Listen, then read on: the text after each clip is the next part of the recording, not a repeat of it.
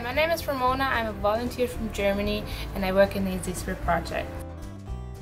Hey, I'm Maike. I'm from Denmark. Hi, my name is Lulu.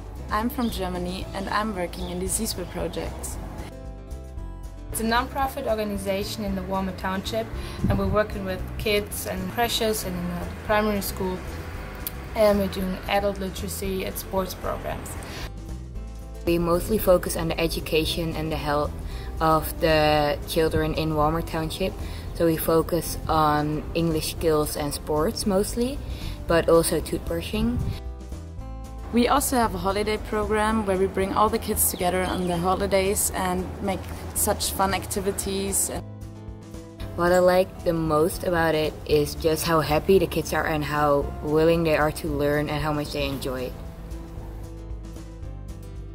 What I like most about the project is that the kids appreciate so much what you do.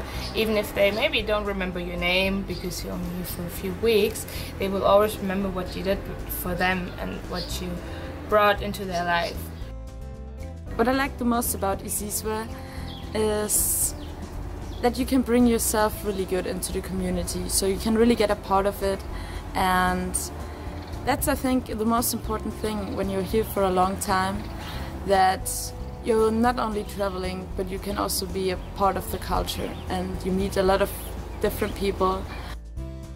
It was a really amazing experience that I did here, and I will always keep it in my heart and remember these few weeks in South Africa.